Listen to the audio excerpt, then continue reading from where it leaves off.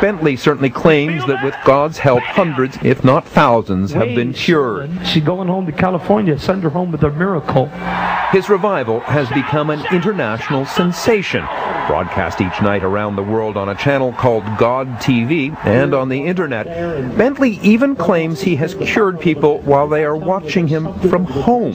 Can you supply us with 3 people who have been cured through miracle, with their medical diagnosis, their names, their doctors, so that we can actually what I'll do see is them talk? What I'll do is give you what we call a media package, which we've made available to other networks, and I have one. My media secretary has one. If I have 1,000 people consenting, I'll give you 1,000 names. I just want 3. But we absolutely, we'll give it to you. But we never got 3. Instead, we were given a binder filled with what Bentley says are stories of inspiring miracles.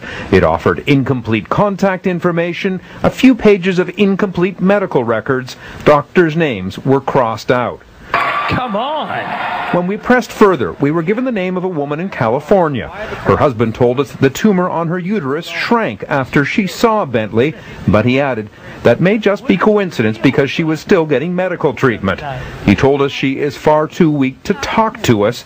He did send us some of his wife's medical records from a clinic in Tijuana, Mexico, but she apparently insisted on obscuring the clinic's name and the names of the doctors. And so, not a single miracle claim of Bentley's could be verified.